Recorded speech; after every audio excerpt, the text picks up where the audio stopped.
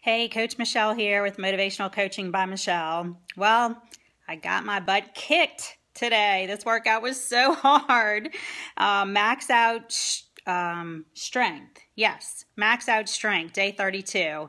First time doing this workout. Oh my God, my arms, my chest has already been sore and my arms like all week long. And in this workout, he does a Tabata style, 45 seconds on, 15 seconds off, but he's got so many holds and so many slow counts that I had to take a lot of breaks and stretch. But that's okay because we're supposed to fail, because failure is good and failure means you're trying and you have a chance to obviously beat your time for the next week.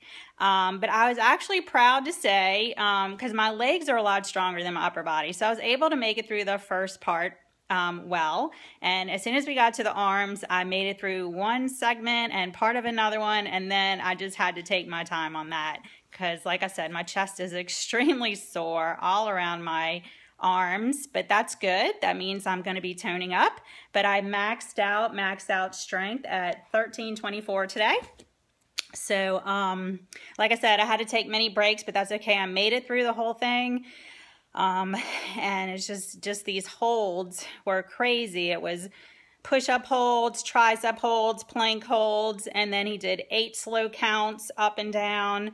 And to do that 4 times through in 45 seconds is just brutal. This was a brutal workout. It's a love-hate relationship with Shaun T, but I know he means well. I know these workouts are good. I know these moves are going to be something that's going to tone me up and make me stronger. So I'm just trying to keep a positive attitude about it, knowing that I am getting stronger every day, every week, and next week I'll be able to hopefully push a little bit further. But anyway, that was probably that one and the one on the max out power. Just brutal arms, and that's my weak spot.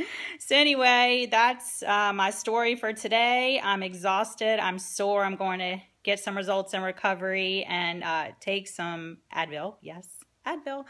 And hopefully I will be geared up for the Friday fight tomorrow. It's a max out Friday fight. I have no idea what to expect, but if it was like the one in month 1, I'm doomed, I guess. But my goal is always to make it through 10 minutes at least. So at least 10 minutes high intensity. Anyway, I hope you guys have a great day and see you again tomorrow.